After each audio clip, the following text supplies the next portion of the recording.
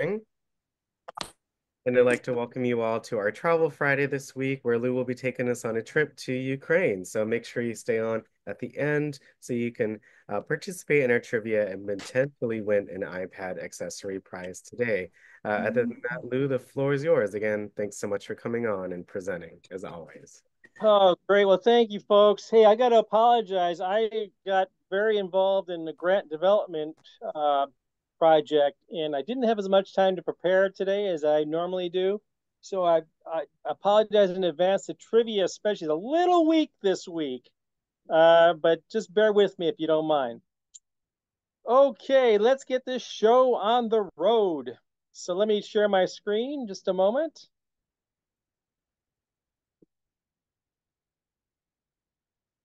Okay, so we are going to start off where we always start at the Department of Aging and Community Living. And we are going to walk over to Union Station, which is right here. And then we're going to go to Ukraine. So how do we get to Ukraine nowadays? Anybody know how, if we're going to go to Ukraine, how we're going to get there? Fly, go fly there. Yeah, but if anybody wants to Google it, how in the world would you fly to Ukraine nowadays? So we're going Yeah, to take off from DC after going to Dulles Airport, and we're going to head what direction will we head to get to Ukraine? East, west, north, or south? Anybody? Well, we're northwest, gonna we're gonna actually head east. East. Good east. guess though. You're gonna head east. So we're gonna go over this big, huge Atlantic Ocean right here. Big, huge Atlantic Ocean.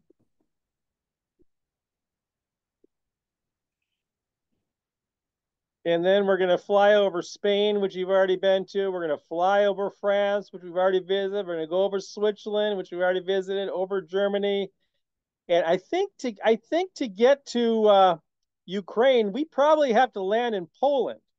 We've already been to Poland, so we know all these countries. The reason I say that is because here's Ukraine right here. Y'all see it? And then here's the border with Poland right here. And we know that Poland is providing a lot of support to Ukraine during this war. Anybody remember this city here, Lviv? Anybody remember that on the news?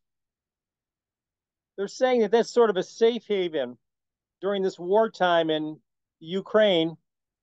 So we'd probably travel by land from Warsaw, get in a truck, cross the border, spend some time in Lviv. But we really want to get out to Kiev because that's the cultural center of the Ukraine. Now, do we want to go there in today's day and age? I'm not so sure about that, but that's where it is. And then the frontier where all the conflict is happening is right along here. And guess what country this is over here? Russia. Russia, right. So look at that long border that they share with Russia. Pretty long. And do you remember you're hearing about how during the Olympics, right at the Sochi Olympics, I think they invaded Crimea? So this is the Crimean Peninsula down here in the middle of the Black Sea. Here's the Crimean Peninsula. Russia just went ahead and swiped the Crimean Peninsula from Ukraine way back in what, Tom, you might remember, the 2016, somewhere around there, around the time of the Sochi Olympics. And so Ukraine no longer really controls that. And you can sort of see on the map that they got this dotted line in here. See that dotted line? That sort of means that we're not sure whose border this is. That's what that says. Could be Russia, could be Ukraine, disputed territory. Russia is claiming that territory. So Russia is holding this territory right now, right? Right, Tom? Right. Yeah.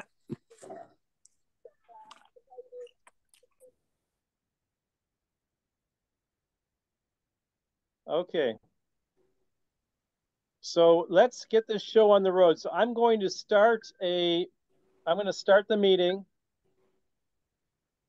Oh, Lou, while you pull up the video, is that why we actually talked about the Booking.com app today? When I tried to go to Kyiv, they said there were no flights available. So I should have been trying to go to Lviv, right? Maybe I would have Well, found a flight there, but there was zero flights to Kyiv, and that's because of what's going on. So that makes complete sense, right? well, why don't you see if Lviv, chicken, Lviv, Google it and see what you see there in Lviv. But I think that the only way to get there is through Warsaw. I think you have to travel by ground. I don't think there's any flights going anywhere into the Ukraine at this point. So, Alex, why don't you take a moment and Google that while I'm queuing up the next video? And I do apologize. I really had not a lot of time to put this together, but I think I got some pretty good videos. I actually want to spend a lot of time today, if you don't mind, on Ukrainian history, because there's a lot. This is important for all of us to know, given the amount of support the United States is providing to Ukraine and the incredibly tight connection we have right now with Ukraine. So I think we need to know a lot, as much as more than any other time, maybe, about the history of Ukraine. Oh, Lou, I looked for Lviv, I looked for Kyiv. There are no flights that are going from DC to there because I guess what's going on. So it made sense that I couldn't get any results. Um, It sure does. It sure does. All right. Well, I'm gonna play this right now. So here we go.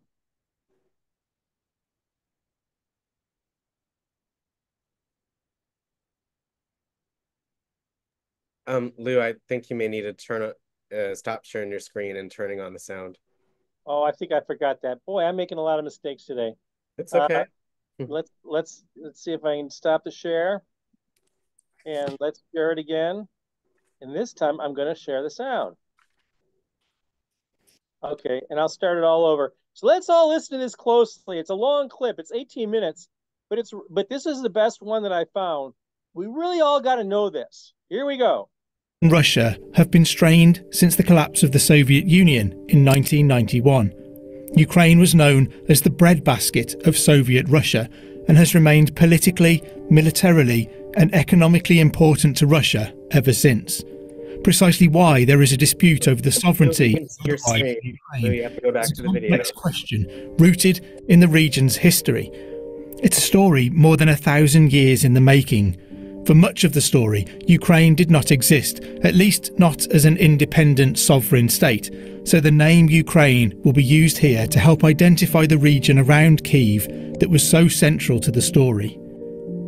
Crimea is an important part of the story too, and its history forms part of the story of the relationship between Russia and Ukraine.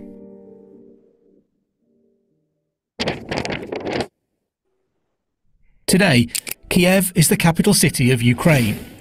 A millennium ago, it was the heart of what is known as the Kievan Rus state. Between the 8th and 11th centuries, Norse traders sailed the river routes from the Baltic to the Black Sea. Predominantly Swedish in origin, they found their way to the Byzantine Empire and even attacked Persia from the Caspian Sea in the 10th century. Around what is now Kiev, these traders began to settle. They were referred to as the Rus, which seems to have its origins in the word for men who row, since they were so closely associated with the rivers and their ships. Merging with Slavic, Baltic and Finnic tribes, they became known as the Kievan Rus.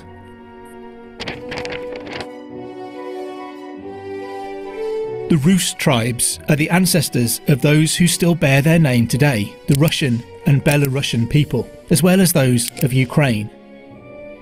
Kiev was referred to by the 12th century as the mother of Rus cities, effectively denoting it as the capital of the Kievan Rus state. The rulers of the region were styled Grand Princes of Kiev. The association of Kiev with the early heritage of the Rus as the root of the Russian people mean the city has a hold over the collective imaginations of those beyond modern Ukraine. It was important to the birth of Russia, but now lies beyond its borders. This 1,000-year-old connection is the beginning of an explanation of the present tensions. People are always willing to fight, over places that exert a pull on them. In 1223, the irresistible expansion of the Mongol horde reached the Kievan Rus state. On the 31st of May, the Battle of the Kulka River was fought, resulting in a decisive Mongol victory. Although the horde left the region after the battle, the damage had been done, and they would return in 1237 to complete the conquering of Kievan Rus. This began the breakup of the Rus states and left the region under the dominion of the Golden Horde, in some places for centuries more. It was during this period that the Grand Duchy of Moscow began to rise, eventually becoming the heart of what is now Russia and providing a new focal point for the Rus people. As the control of the Golden Horde slipped, Ukraine was absorbed into the Grand Duchy of Lithuania and then the Polish-Lithuanian Commonwealth for a time.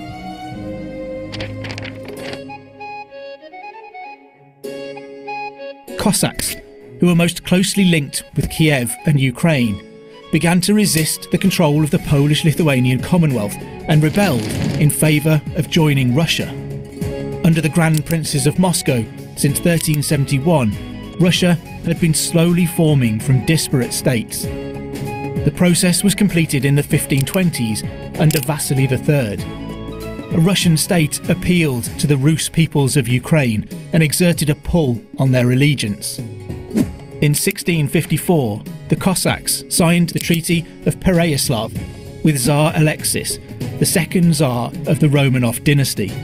This saw the Cossacks break with the Polish-Lithuanian Commonwealth and formally offer their allegiance to the Russian Tsar. The USSR would later style this as an act that reunified Ukraine with Russia, bringing all of the Rus people together under a Tsar. Crimea, which had been a Khanate, had been part of the Ottoman Empire, but following war between the Ottoman and Russian empires, Crimea had been briefly independent before being annexed by Russia on the orders of Catherine the Great in 1783, a move that was not resisted by the Tatars of the Crimea and which was recognised formally by the Ottoman Empire. During the 19th century, a Ukrainian identity began to emerge more fully, closely linked to the region's Cossack heritage. By this stage, Russians considered Ukrainians, as well as Belarusians, as ethnically Russian, but referred to both groups as Little Russians. In 1804, the growing separatist movement in Ukraine led to a ban on teaching the Ukrainian language in schools in an effort to eradicate the threat of a breakup of the Russian Empire. From October 1853 to February 1856, the region was rocked by the Crimean War. The Russian Empire fought a coalition of the Ottoman Empire, France, and the United Kingdom. The conflict saw the battles of Alma and Balaclava, the charge of the Light Brigade, and Florence Nightingale's experiences that led to the professionalisation of nursing, before being resolved by the siege of Sevastopol, a critically important naval base on the Black Sea. The Russian Empire lost the Crimean War, and the Treaty of Paris, signed on the 30th of March 1856, saw Russia forbidden from basing naval forces in the Black Sea. The embarrassment felt by the Russian Empire led to internal reforms and modernisation in an effort not to be left behind other European powers. Ukraine remained unsettled too, and in 1876, the ban on teaching the Ukrainian language put in place in 1804 was extended to prohibit the publication or importation of books, performances of plays, and the delivery of lectures in the Ukrainian language. In 1917, in the wake of the Russian Revolution, Ukraine was briefly an independent nation, but was soon to become part of the Union of Soviet Socialist Republics. The USSR, that would be a dominant force in world politics for most of the rest of the 20th century, was about to be born. In 1922, Russia and Ukraine were two of the signatories to the founding document of the USSR. With its wide, sweeping, fertile plains, It would become known as the breadbasket of the Soviet Union, providing grain and food that made it an invaluable part of the USSR. That fact only made what happened next all the more shocking. The Holodomor was a state-sponsored famine created by Stalin's government in the Ukraine as an act of genocide. Crops were seized and sold to overseas markets to fund Stalin's plans. Animals, including pets, were removed. Soviet soldiers ensured whatever remained was kept from the population, resulting in the deliberate starvation and deaths of up to 4 million Ukrainians. During the Second World War, Germany invaded Ukraine, moving across the border on the 22nd of June 1941 and completing their takeover by November. 4 million Ukrainians were evacuated east. The Nazis encouraged collaboration by appearing to back an independent Ukrainian state, only to renege on that promise once in control. Between 1941 and 1944, around 1.5 million Jews living in Ukraine were killed by Nazi forces. After the USSR was victorious at the Battle of Stalingrad in early 1943, the counter-offensive moved across Ukraine, retaking Kiev in November that year. The fight for Western Ukraine was hard and bloody until Nazi Germany was driven out altogether by the end of October 1944. Ukraine lost between 5 and 7 million lives during World War II. A famine in 1946-7 claimed around 1 million more lives, and pre-war levels of food production would not be restored until the 1960s. In 1954, the USSR transferred control of Crimea to Soviet Ukraine. There was perhaps a feeling that, with the USSR strong, it made little difference which Soviet state administered the territory, but the move stored up problems for a future in which the Soviet Union no longer existed. On the 26th of April 1986, the Chernobyl nuclear disaster took place in Ukraine. During a test procedure on reactor number 4, a power decrease made the reactor unstable. The core went into meltdown, the subsequent explosion destroying the building. Chernobyl remains one of only 2 nuclear disasters to be rated at the highest level, alongside the 2011 Fukushima disaster. The explosion at Chernobyl caused ongoing health issues for the surrounding area, and the Chernobyl exclusion zone covered more than 2,500 square kilometres. Chernobyl has been pointed to as one of the contributing causes of the collapse of the USSR. It shook faith in the Soviet government, and Mikhail Gorbachev, the last Secretary General of the Soviet Union, said it was a turning point that opened the possibility of much greater freedom of expression, to the point that the system, as we knew it, could no longer continue.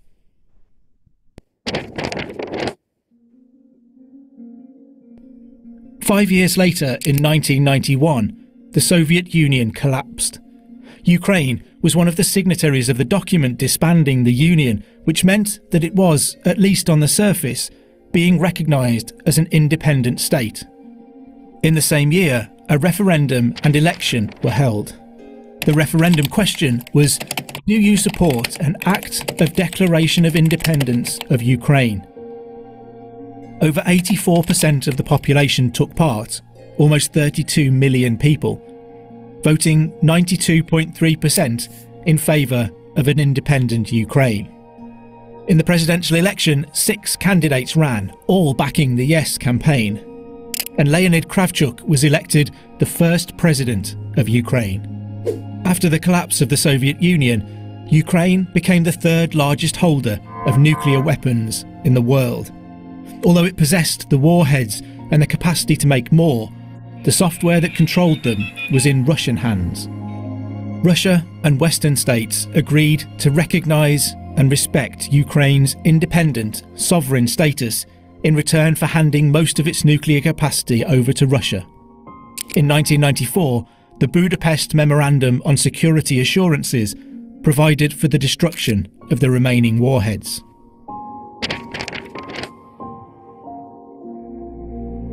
In 2004, the Orange Revolution took place amid protests about a corrupt presidential election. Protests in Kiev and general strikes across the country eventually saw the election result overturned, and Viktor Yanukovych was replaced by Viktor Yushchenko. The Kiev Appellate Court gave a decision on the 13th of January 2010 that posthumously convicted Stalin, Ganovich, Molotov and Ukrainian leaders Kozyr and Chubar, as well as others, of genocide against the Ukrainian people during the Holodomor of the 1930s. The decision served to reinforce a sense of Ukrainian identity and distance the country further from Russia. 2014 saw a great deal of unrest in Ukraine. The Revolution of Dignity, also known as the Maidan Revolution, erupted as a result of President Yanukovych's refusal to sign a document that would create a political association and free trade agreement with the EU. 130 people were killed, including 18 police officers, and the revolution led to early presidential elections. In the same year, a pro-Russian uprising in eastern Ukraine, which Russia is suspected of sponsoring and which has been termed as an invasion, saw fighting begin in the Donbass region, which continues at present. The move served to solidify the sense of Ukrainian national identity and independence from Moscow. Also in 2014, Russia annexed Crimea, which had been part of Ukraine since 1954. The reasons for this are complex. Crimea remains militarily and strategically important, with ports on the Black Sea. It's also a place regarded with fondness dating back to the Soviet era, when it was a holiday destination. Today, Russia remains in control of Crimea, but that control is not recognised by the international community.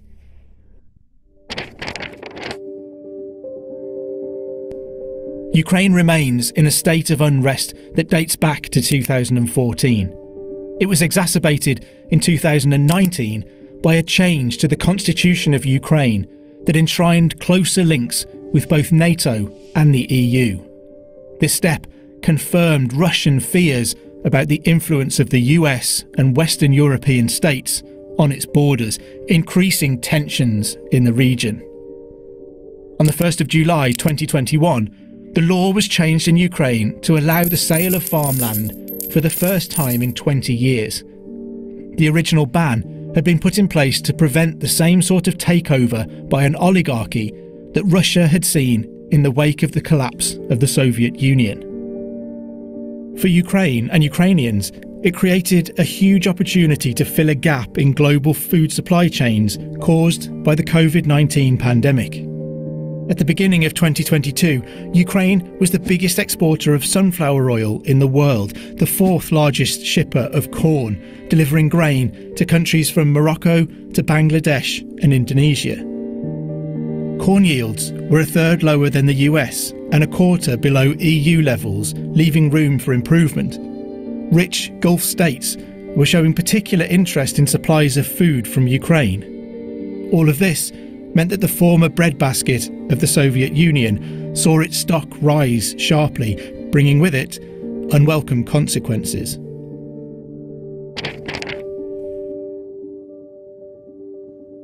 The relationship between Russia and Ukraine has always been complex and rooted in an often shared history. Russia has long viewed Ukraine as a Russian province rather than a sovereign state. To counterbalance this perceived attack on its independence, Ukraine has sought closer ties with the West, both with NATO and the EU, which Russia in turn viewed as a threat to its own security. Beyond a shared heritage, a sentimental connection to the Rus states that once centred on Kiev, Ukraine remains important to Russia. It's been a buffer between Russia and Western states, and fears that it will join NATO and the EU are perceived as a threat to Russia. As a country with an economy based on food production, it remains economically as well as strategically important. Russia's concerns about who is in control of Ukraine often leave little room in its thinking for an independent, sovereign state. To some extent, Ukraine in 2022 became to Russia what Cuba was to the US in the 1960s, the Cuban Missile Crisis of 1962 saw global nuclear war narrowly averted. A sustainable, long-term solution to the relationship between Ukraine and Russia that all parties can live with may be hard to find, but it's required to avoid a repeat of the worst aspects of 20th century history. Wow, folks, I thought that was fantastic. What do you all think? That was really interesting. I remember when we were in school and they started some of that stuff going on over there. And it was, and of course, as young people, you're not concentrating on what it means, but Ukraine has a lot of gas and wheat. In fact, they're one of the most countries that give wheat away or sell wheat to a lot of other countries. So that's why Russia wants that. They would like to do away with the Ukrainian people. Well, thanks for that perspective. Anybody else?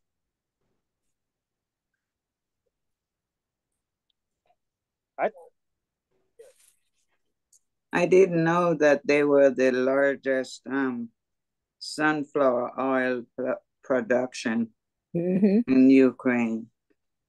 Yeah. I remember in the news when Russia annexed Crimea. And I remember the discussion was that nobody stopped them. The West didn't stop them. The EU didn't stop Russia from annexing Crimea. And now they want to annex Ukraine. And that's why they're fighting over there, because if they allow Russia to annex Ukraine, then they won't stop there. They'll go to Poland. Mm-hmm. And that's what the war is all about now.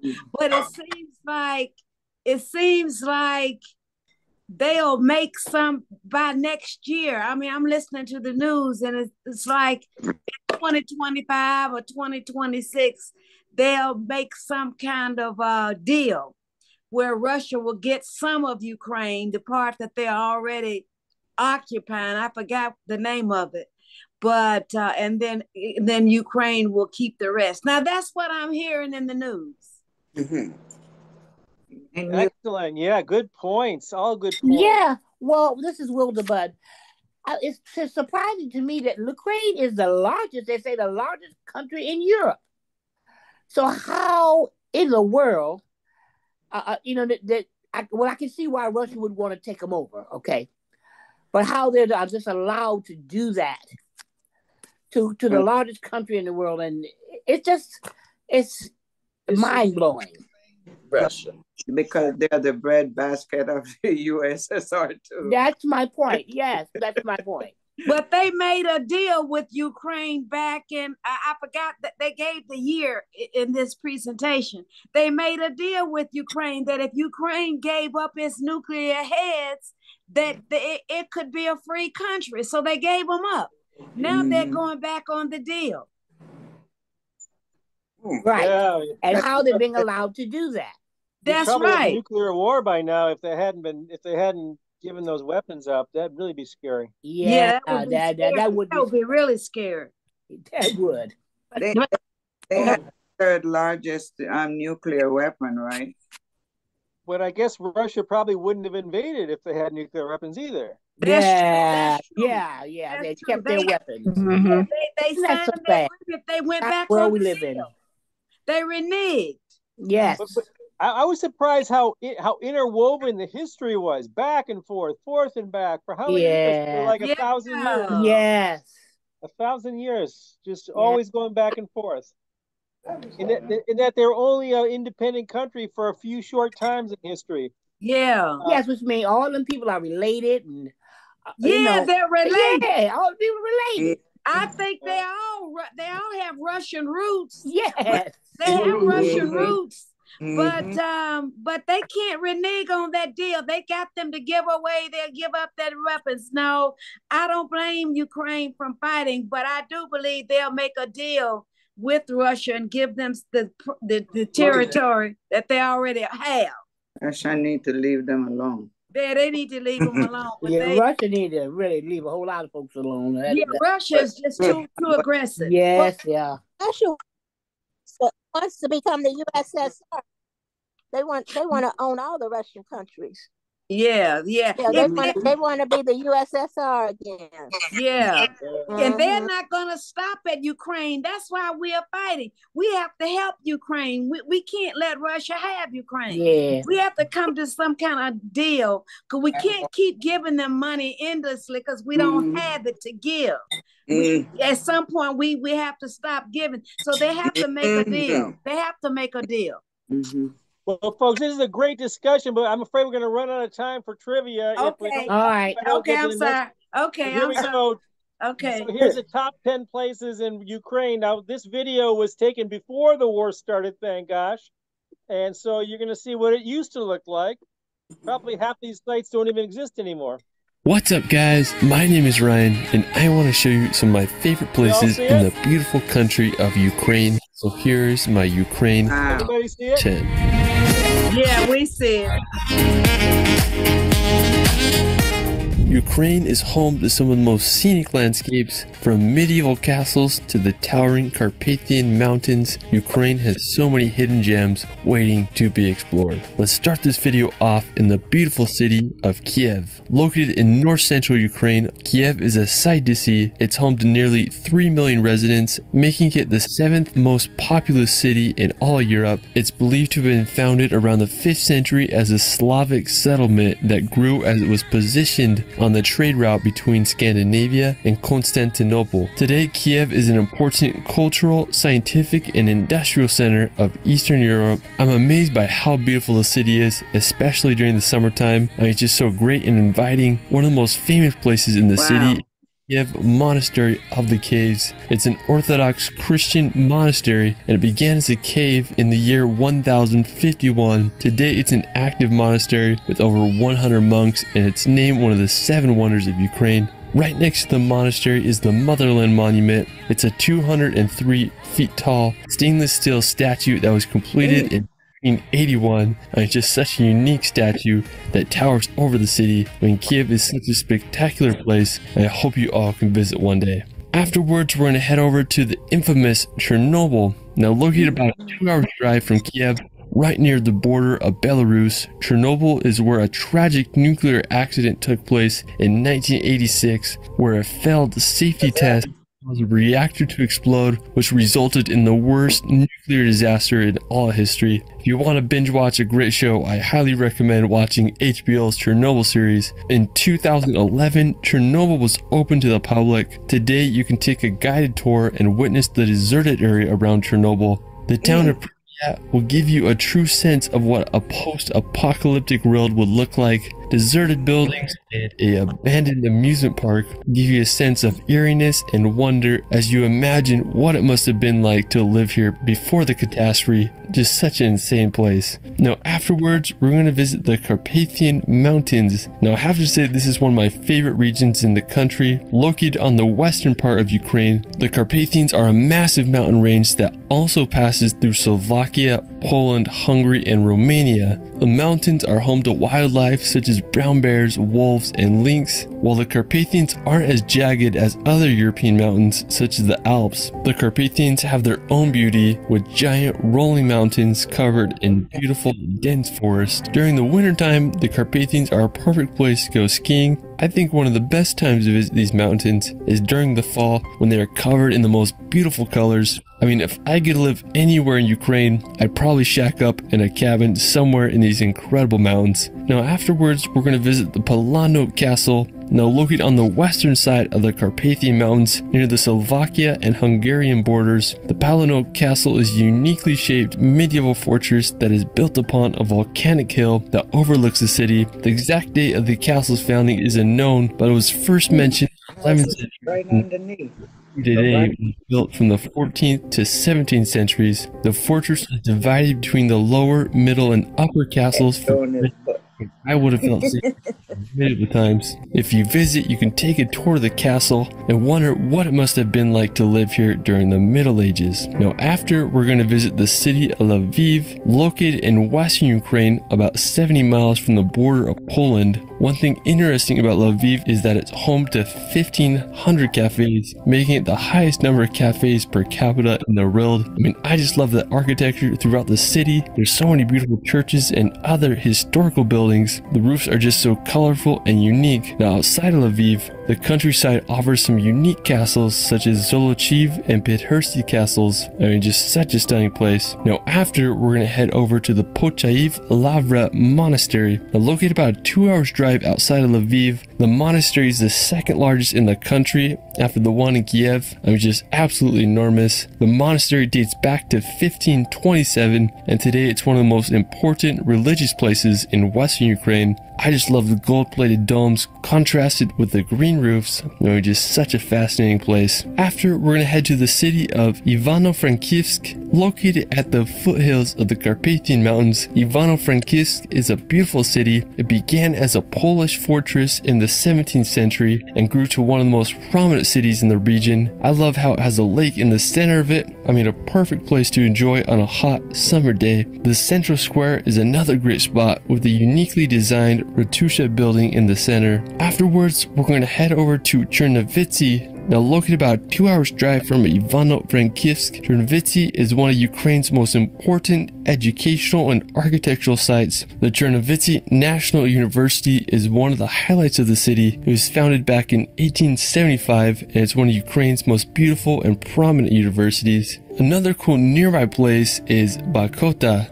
Located on the Dniester River about a 2 hours drive from Chernivtsi, it's a beautiful area with a massive bay and rocky cliffs that overlook the river. It is believed the area was settled around the 12th century by Christian monks who left behind cave monasteries filled with ancient frescoes and paintings. Overall, I think this is just a beautiful area in western Ukraine. Another stunning nearby spot is the Kamyanets-Podilsky Castle. I think this is one of the most impressive medieval castles in all of Ukraine. Located just an hour's drive outside Bakota, it is perched perfectly on a peninsula as it overlooks the town. It is believed that the castle was built sometime around the 13th century. Due to its strategic position, the fortress was subject to many foreign invaders throughout the years. I just love the towers with their pointy roofs. It kind of reminds me of a mini Hogwarts. You can walk around the castle and marvel at its medieval stone walls. The cobblestone bridge leading up to the castle frames it perfectly. It's just such a cool place. I hope you can check out if you're in western Ukraine. Now, afterwards, we're going to visit Crimea. The status of Crimea is currently disputed. In 2014, it was annexed by Russia, but Crimea is still internationally recognized as being part of Ukraine by the United Nations and other countries. I mean, politics aside, I just want to show the beauty of Crimea because it's just such a beautiful place that deserves recognition. Crimea is located on a peninsula on the northern coast of the Black Sea. The coastline reminds me a lot of the Mediterranean with its rocky coast and vineyards. One of the most beautiful towns on the coast is Simez. It's a great resort town with striking rock formations that line the coast. Another impressive place is the Genoese Fortress. It's located in the small town of Sudak. The medieval fortress was built by the Italian Republic of Genoa and was completed in 1469. It consists of an impressive stone wall with over 14 towers. I mean, Crimea is just such a beautiful place. Now, for our final destination, we're going to head over to the seaside town of Odessa. Now, located about a 6-hour drive from Kiev, Odessa is a port city located near the north shore of the Black Sea. Today, it's Ukraine's third most populous city and a popular tourism location. It's a great place to come in the summer and bathe in the Black Sea. One of the cool spots in Odessa is the Akerman Fortress. It's unclear when the fortress was founded, but it was believed to have been established in the 13th century by the Republic of Genoa. Odessa is just such a beautiful and historical city that you gotta visit if you're in Ukraine. Well, that is it for my Ukraine top 10. Let me know where your favorite place is in Ukraine in the comments below. I also All right. Well, that's actually pretty good. What do y'all think? I can't even imagine what those places look like today. I'm really sad about that. Beautiful, yeah. Yeah, it was Yeah, beautiful. I was just Beautiful. discussing that with Right. my age. We were just saying that it's just a shame that so many beautiful architectural and natural Mhm. have just been destroyed. Have So mercy. sad. That's so sad. Well, hey, It is. for all of you who got the guts to go out there, I can't let you go without playing this last video here. Okay. What happened? It didn't play.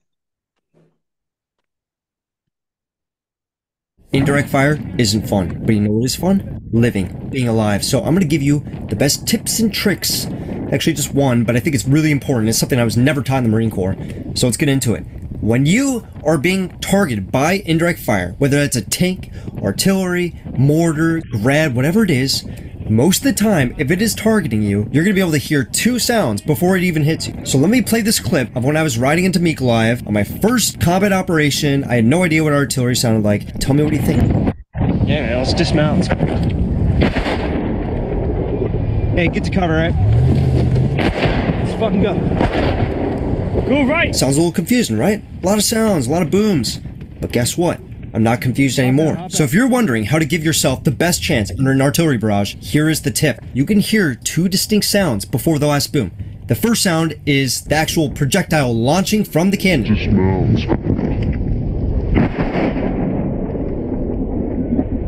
Hey, get to cover, right? Let's fucking go. You can hear the cannon blast, you can hear the gunshot, right? The second sound is kind of weird, but it's a whistle.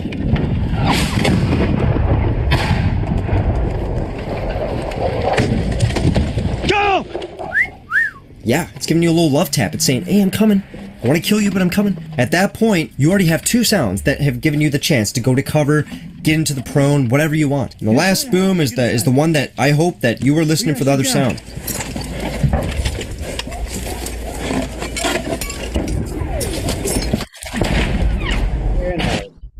If the artillery is not firing at you, you're not going to hear, usually you're not going to hear the cannon blast. If it's pointing towards you, you're going to hear the cannon blast.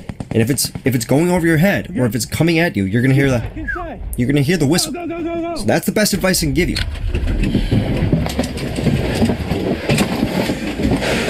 Alright. What's going on, Ivan? Man. You know, there's obviously some more stuff, but yeah, stay strong. Peace. All right. Well, that was an important video. That's cray. Yeah, no, I don't like that stuff. That was some really good, that was some good advice they gave. That was some good advice. All right, folks. Well, now we're almost at 10 minutes to the hour, so it's our favorite time of day here. I do apologize that my preparation's been so poor, but Alex, if you can tee everybody up, that would be great.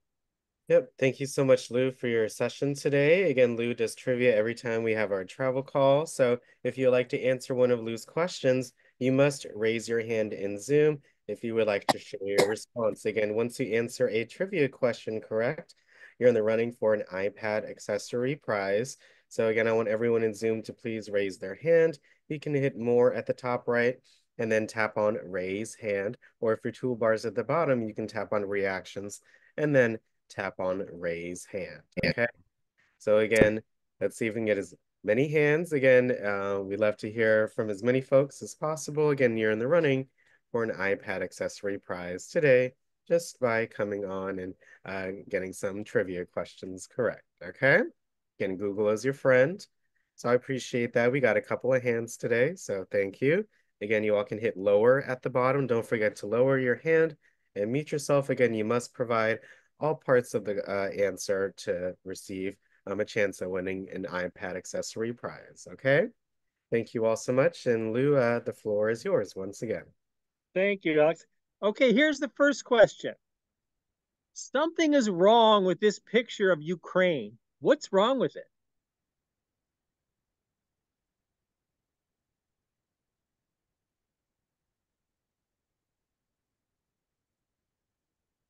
Okay, again, you must raise your hand if you would like to answer. What is wrong with this picture? Okay, Miss Terry, what do you say? You have to hit unmute in the middle, Miss Terry. I think it's the wrong flag.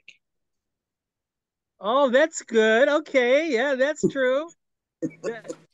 But we'll give it to you. That's actually, I think, the Chilean flag, and this is, I think, the Argentinian flag, or vice versa. And that's actually South America right there. It's not Ukraine. Okay. Thank you, Miss Good Terry. job. Good job. You're in the running for a prize today. Okay, next one. And don't forget to lower your hand and mute yourself. Thank you so much. Okay. Ukraine is the second largest country in Europe in terms of total area, spanning 603 square kilometers.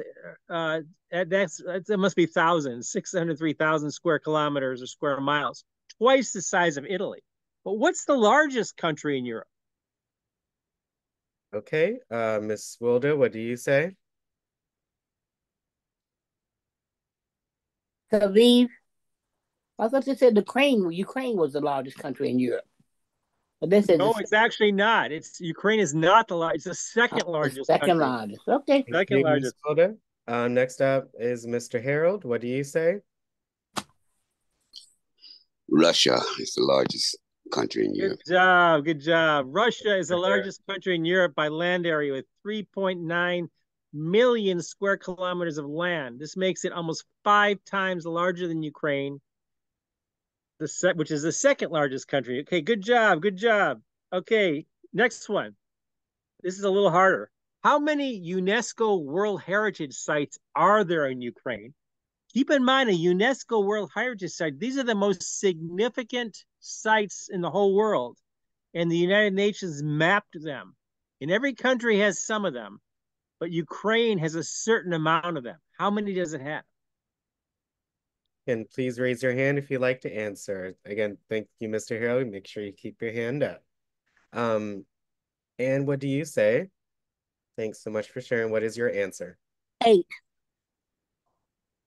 Now, how did you get that answer? That's close, and maybe my information's outdated. Where did you find that? On Google. It says 8? Mm-hmm. Okay, I'm going to go with that. Where I said it says UNESCO World Heritage designates some of the most important parts of the world, and Ukraine is lucky enough to have 7. But I wouldn't be surprised if this website is a little outdated. So I think you're right. All right, good job. Appreciate it. Thank you. Good job. It is outdated, Alex? I'm not sure, Lou. Okay, I believe it is. I believe that my information's outdated. Okay, next question. Here's a hard one. What famous holiday pastime originated in Ukraine? Sorry about the misspelling. What famous holiday pastime? You all have done this. All of you. Any takers? Okay, Janelle and Bridget, what do you say? Christmas? No, it's a good guess. Okay. Geraldine, what do you say? I was thinking going to the beach. No, that's a good guess. Okay. A holiday pastime. Okay, let's see. Okay, Miss Doris, what do you say? I'm gonna say Thanksgiving. No, not Thanksgiving. That's a good guess, though. Okay. Okay. Miss Hill, what do you say? What do you think the answer is? This is a funny name. Havana Kupala Day. No. This is a world famous holiday. It's a pastime, like like Christmas tree came out of Germany or something. This is something similar, but for a different holiday, and it's practiced worldwide. But it came from Ukraine. I'll give you a hint. The holiday happens in the springtime. And any takers? Okay, Mr. Thomas, what do you say? I think it's Easter, and it's the Easter egg that they yay! Good Good job. Mr. Thomas. Thank you so much. Good job. Good job. I didn't know that, so that's something new I learned today as well. Isn't that wild? Okay, we're getting towards the end. I don't have a lightning round today, but I just ran out of time. Getting towards the end. Ukraine is the world's largest producer of what kind of seed?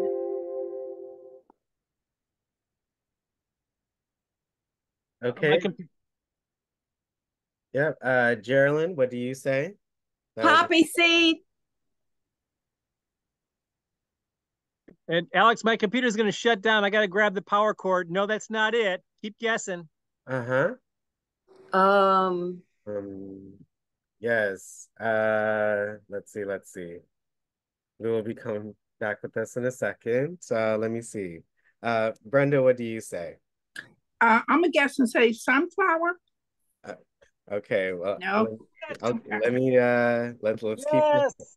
Okay, you heard that, Lou? Heard it. Did you hear that, Lou? I heard it. Yep. Sunflower. Good job, Brenda. Good. Thank you so much. All right, Alex, that's it. I think that's the end of the deck. Let me make sure. Okay, awesome. Yeah, that's it. Yep, thank you so much, Lou, for the questions. I really appreciate it, and good job. I'm sorry they weren't as good this week, but I'll work on it next week. They were really good, Lou. Thanks so much for your questions. I learned a lot, and I know you all did as well. So, as always, we have our trivia prize. So one of you that answered a trivia question correctly are in the running for a prize today. So we have Miss Terry, Mr. Harold, Miss Ann, Mr. Thomas, and Miss Brenda today is getting a trivia question correct. Good job. Appreciate it. And let's see who wins a prize. Let's see who wins.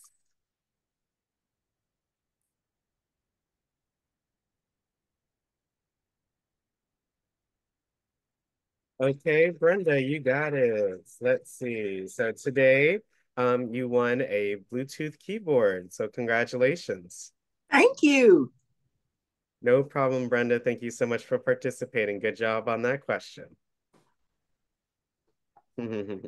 Well, again, thank you all so much for attending our presentation and our trip with Lou today. Let's all say thank you to Lou for today's presentation, and I will see you all at 1:30 for our module. Thank you so much.